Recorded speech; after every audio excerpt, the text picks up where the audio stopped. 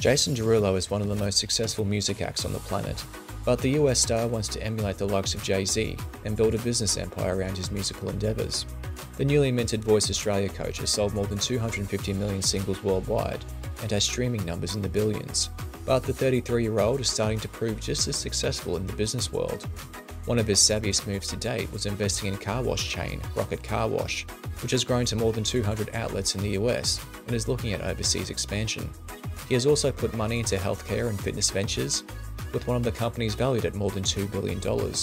But Derulo has learned some hard lessons along the way. In his motivational book, Sing Your Name Out Loud, Derulo revealed he lost $600,000 with his first investments in alcohol and clothing brands. Those failures, however, didn't deter him. Instead, they spurred the Florida native to do his due diligence into non-traditional ventures, which is starting to pay off in a big way.